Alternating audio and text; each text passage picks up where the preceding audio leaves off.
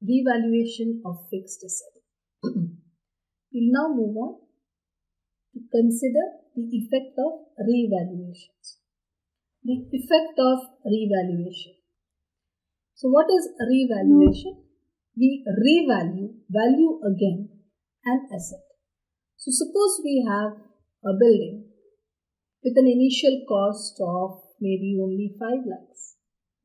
But today if we look at the value of this building, maybe it is worth more than 50 lakhs.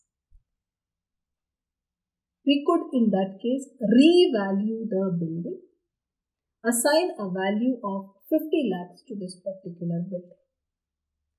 If we do that, let us just consider what could be the effect of such revaluations.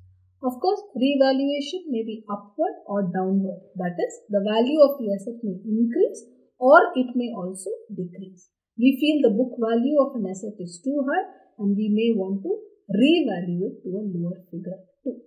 However, we will first discuss an upward revaluation, valuing an asset again. What happens in case of upward revaluation of an asset? Since the value of the asset needs to be increased, we debit asset account and we credit a revaluation reserve. It is not taken to profit and loss account.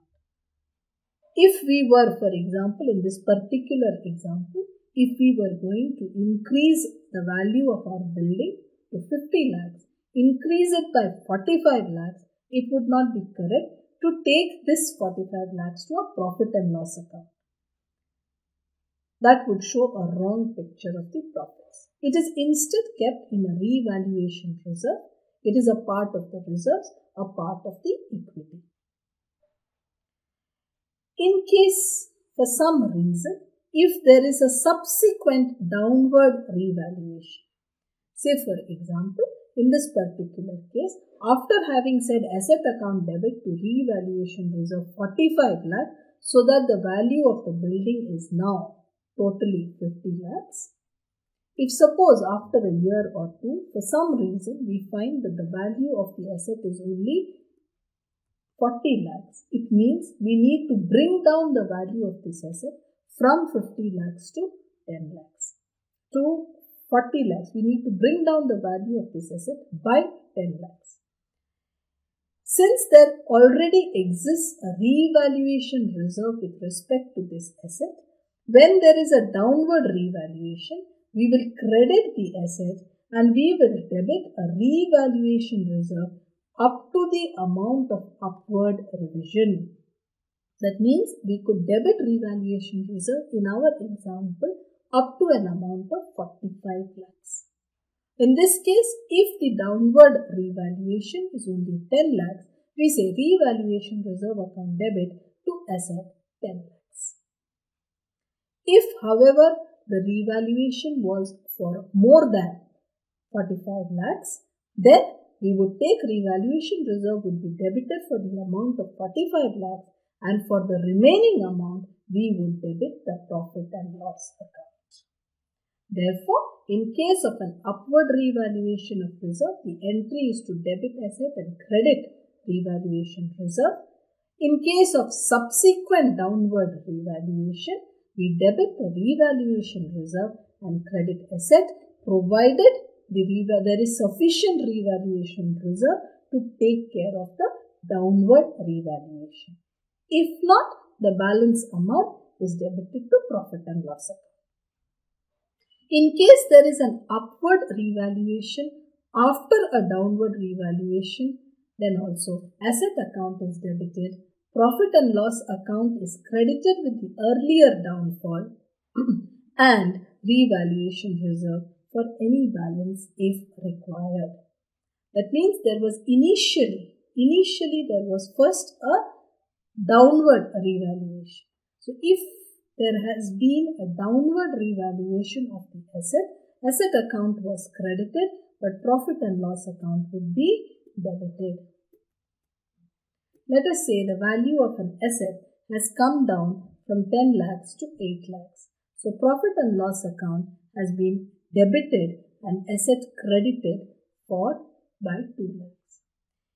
In case there is an upward revaluation thereafter by, let us say, 3 lakhs, by another 3 lakhs, so that today the value of the asset is now 11 lakh, then our accounting entry would be, we would debit the asset account by 3 lakh because we need to increase the value by 3 lakh.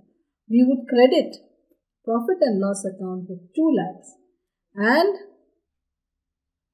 revaluation reserve with only 1 lakh, because this revaluation is after a previous downward revaluation. Let us also consider what happens in case of a downward revaluation. In case of a downward revaluation of an asset, profit and loss account debit to asset account is the entry. So, if there is an upward revaluation, it is credited to revaluation reserve, but a downward revaluation is normally charged to the profit and loss account. However, if there is a subsequent upward revaluation, then asset account is debited, profit and loss account credited with the earlier downfall, and revaluation reserve with the balance amount. Therefore, an upward revaluation of an asset account debit to revaluation reserve. After an upward revaluation, if there is a subsequent downward revaluation, then we debit the revaluation reserve account and credit the asset account to the extent that the revaluation reserve exists. However, if there is not enough revaluation reserve, then we take the balance amount from profit and loss account. So, upward revision, asset to revaluation reserve. Downward revision is profit and loss account debit to asset account. Only after having done this, after a downward revaluation, if there is a subsequent upward revaluation, then it is asset account is debited to increase the value. Profit and loss account is credited to the extent of the amount that was previously undervalued. Previously, the shortfall, previous downward revaluation, and the balance amount is credited to the revaluation